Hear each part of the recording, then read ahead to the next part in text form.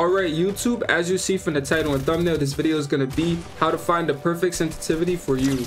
This video is going to be a full guide so you can find the best sensitivity for you. Obviously, there's not just one good sensitivity, so that's why I'm going to give you the best options and show you how to tweak the sensitivity so it can be the perfect sensitivity for you. It's up to you to choose what will work the best for you. Sensitivity is very important because a bad sensitivity can make you miss more shots and make you miss edits, and that will hold you back skill-wise. So let's get straight into the video. Before you try out different sensitivities, the first thing you have to do is figure out what DPI you're going to use. As a keyboard and mouse player, you have something called DPI. DPI stands for dots per inch and is your mouse's sensitivity. So as a keyboard and mouse player, you have your mouse sensitivity and in-game Fortnite sensitivity. So if you're on 1600 DPI and copy someone's sensitivity that's on 800 DPI, your sensitivity is going to be uncontrollably fast. So the main DPIs you want to use are either 800 DPI or 1600 DPI. Those are the main two used in Fortnite. You don't want to use anything else besides those two, and it honestly doesn't matter which one you use between the two. Most mice should have an app you can download onto your PC to change the DPI permanently. Check first to see if you can download an app to enter your DPI, as that's the better way. Depending on your mouse, you can use the Logitech G Hub. I personally use the Logitech Onboard Memory Manager. You can also use the Razer Synapse. I know the Glorious Model O has an app, etc. The other way is some mice have a DPI button, but you can accidentally press the button while playing, which will change the sensitivity mid-fight, which is why I said try the app first. But if your mouse doesn't have an app, oh well, nothing you can do. Also, use ChatGPT or go on the mouse's box or website to figure out what color is connected to which DPI for your specific mouse, so you know what DPI you're on, because the DPIs on the DPI button are color coded. So for example, red will be 400 DPI, etc. If you're on console, then you can only use the DPI button, unfortunately.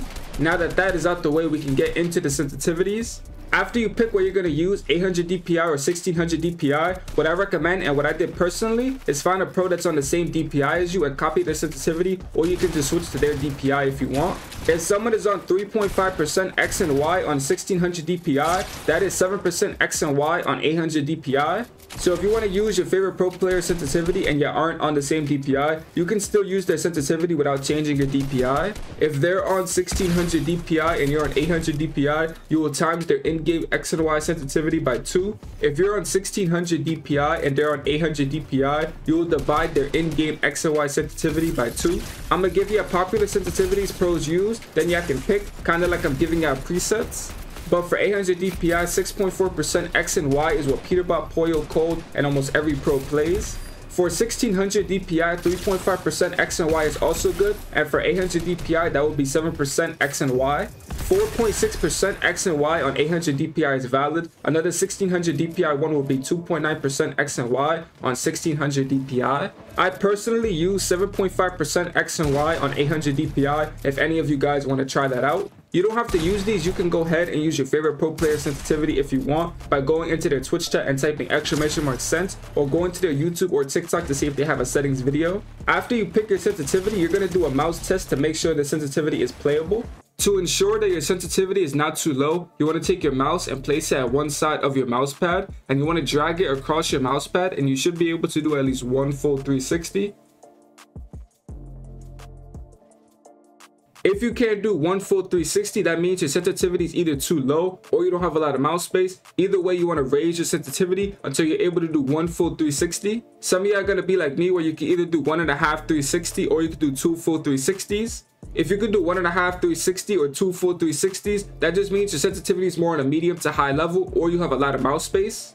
If you could do 1.5 360 or 2 full 360s, that's genuinely not a problem. It only becomes a problem if you find yourself frequently overshooting your targets, struggling with tracking, or missing edits. Also, if it feels difficult to make small precise movements like lining up headshots or placing builds. So if you're struggling with any of those, if you could do 1.5 360, make it so you can only do 1 full 360. And if you could do 2 full 360s, make it so you can only do 1.5 360. If you're wondering what's considered low or high sense, anything under like 5.6% X and Y is low, and anything over 6.8% X and Y is high on 800 DPI. For 1600 DPI, that would be anything under 2.8% X and Y is low, and anything above 3.4% X and Y is high, and obviously for both, anything in the middle is a medium sense. For what sense to pick, low or high, that is totally up to you. Some people when editing want to barely move their crosshair and prioritize aim, and others want to have a very fast mechanical playstyle where they can flick to the opponent's head when needed, and some people like a mix of both, so they have it in the middle. If you don't know what you want to do, try out both. Also, for keyboard and mouse, don't let low sense fool you, because even if you're on low sense, if you flick your mouse, you're still going to turn at a decent speed. So don't think low sense means you're going to look like a turtle. You will only look like a turtle depending on how you move your mouse.